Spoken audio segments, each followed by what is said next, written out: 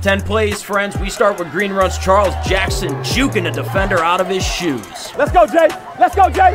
This Stallion offense can hurt you in a lot of different ways. And Jaden Anderson, let's go, Jaden. The Virginia Tech commit returns this punt. Green Run starting the season off undefeated and scary. Phoebus Highland Springs, look at the tip drill interception for Dior Hatchett. A huge win for the Phantoms over the Springers. Bayside Cox, the Marlins lost this game, but Savion Guidry laying the hammer down. And from one truck to another, Lafayette blanked Booker T on the road. Josh Simpson to not be denied into the end zone. That was a huge hit. Lafayette off to a strong start.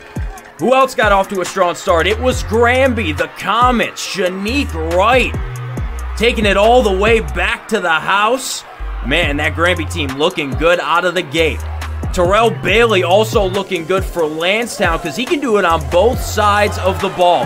Punches this one into the end zone. And then on defense, making some big plays too. Lansdowne, a big win. And how about this? You don't see this every day. A goal line stand for Norcom. Look at Ramir Schoolfield. No helmet on him. Still taking down the Oscar Smith offense. He was big in this game. Now check this one out. Number 2, you might miss it from far away, but up close, the one-handed interception for Atlantic Shore's Corey Williams. And Williams gonna take it all the way back for a pick 6. Atlantic Shores, they are scary this year.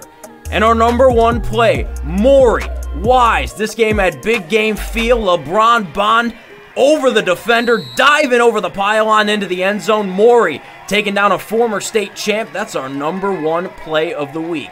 With the top 10, I'm James Catato for the Sports Wrap.